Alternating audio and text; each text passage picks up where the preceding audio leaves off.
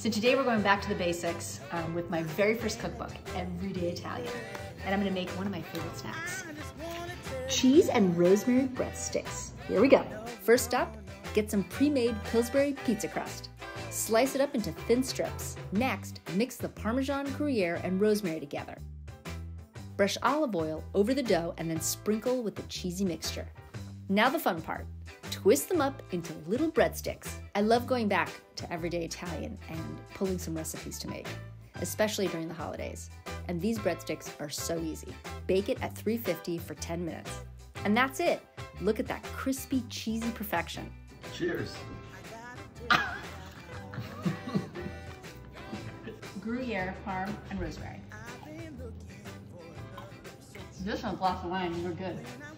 That's really good.